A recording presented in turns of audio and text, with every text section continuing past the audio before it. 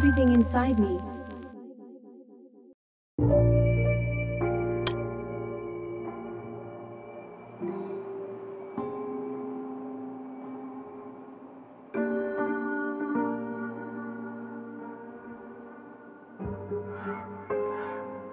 At a time when many investors are calling gold a relic, and many younger ones, in particular, are buying Bitcoin instead, it is worth going back to fundamentals and looking at gold's role as money over thousands of years.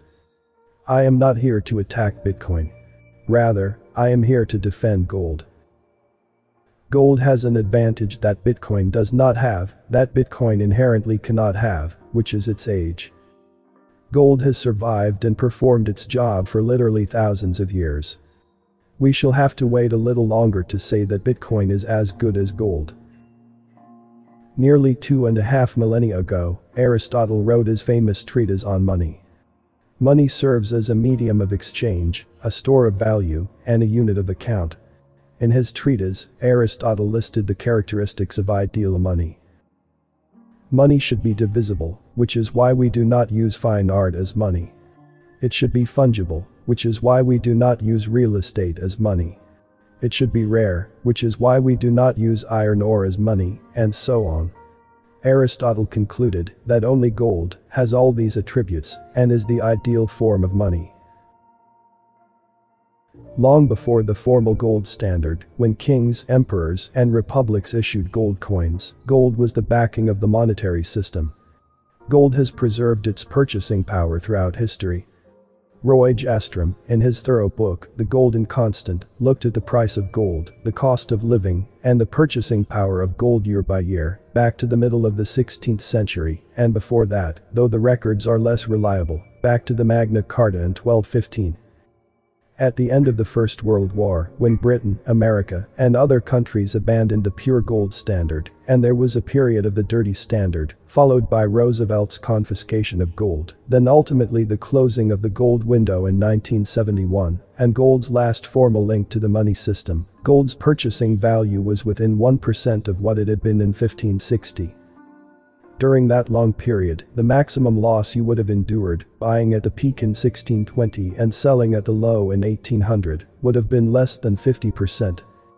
That is a lot, of course, but vastly superior to the multi-century record of any fiat currency in a much shorter time period. Had you continued to hold, you would have been back to par in 1900. Before I continue the video, please give a like if you've learned something. And don't forget to subscribe, and also click the notification bell too, so you won't miss any update. And watch to the end to avoid misunderstanding. Thank you. Gold has maintained its purchasing power during periods of high inflation and sharp deflation, when the stock market or the currency collapses. Even during periods of chaos or war, gold holds its value. During these periods, people will look for alternate places for their cash. Gold is thought of as an inflation hedge because it performed spectacularly during our last experience with high inflation in the US, the decade of the 1970s.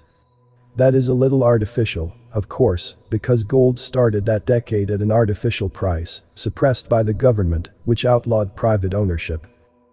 Undoubtedly, gold holds its purchasing power better than fiat currencies during inflation, but the truth is that many other assets do the same, for example, land, art, and the stock market. It is during periods of deflation that gold truly comes into its own.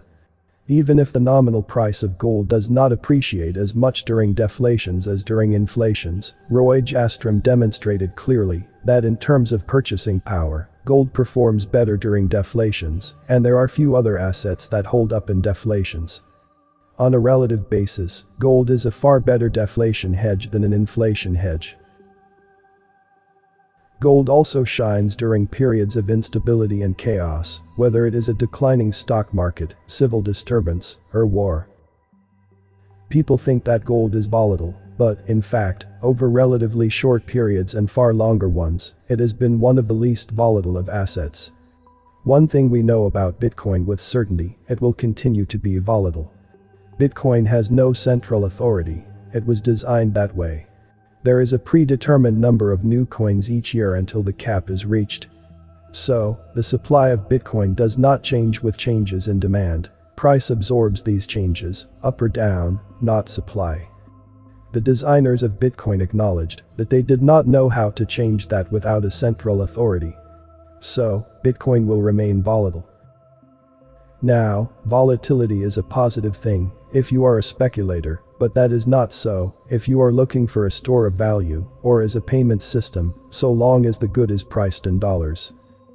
You want to pay your rent with Bitcoin priced at $64,000 one day, Bitcoin, which when it is priced at $30,000 2 weeks later when your rent is due. Where the supply or demand of gold increases or declines, it is not the price that absorbs the changes, but rather the opposite side of the equation changes. Thus, the largest unexpected increase in the supply of gold in the last 4 centuries was with the California gold rush, which increased supply by a little over 6% per year. As expected, there was an increase in inflation, too much money chasing too few goods, but the increase was about 1.5% a year for the rest of the decade. That is astonishingly small and far less than one has seen under the fiat system when the money supply increases. One last attribute of the ideal money, according to Aristotle. It must be a thing of value in and of itself. Gold is universally recognized and valued. You can travel to Zurich or Dubai, or the highlands of Papua New Guinea. Everyone will immediately recognize gold and desire it.